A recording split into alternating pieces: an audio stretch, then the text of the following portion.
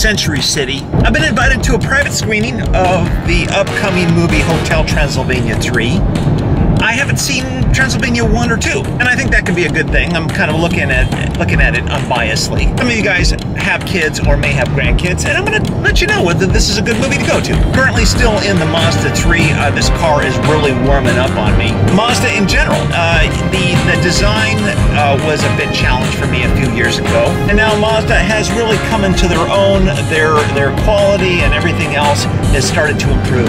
I'm going to give you guys some details on this car towards the end of the vlog. But right now, just sitting in the car, the ergonomics are great. It's really comfortable, and it's pretty quick. Of course, if I got my hands on one of these for real, it'd be super quick.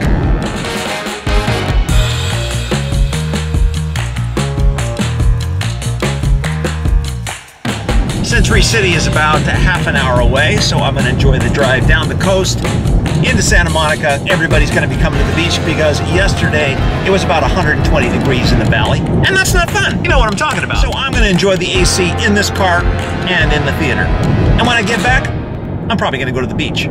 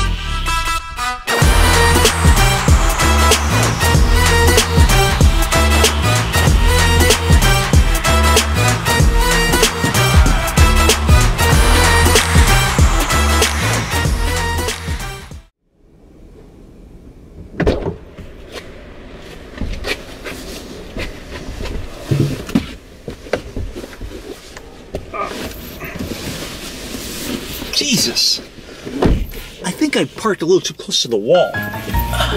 Hotel Transylvania 3, not something I expected to like on any level. There was quite a few people here at this private screening, and they brought a lot of their kids. So it was when the movie started, I expected not really to like it, in that it was the third one in a series, and I haven't seen the first two. But to my surprise, I actually liked it. It was actually kind of fun. I mean, had some really stupid things, some really silly things, but it's a kid's movie. But it also had a couple of very inventive things that were kind of unexpected. I gotta tell you, I'm kind of surprised. And if you got kids, I'd say go see it. And that's pretty much all I have to say about that. You know, it was cool. You know, check it out.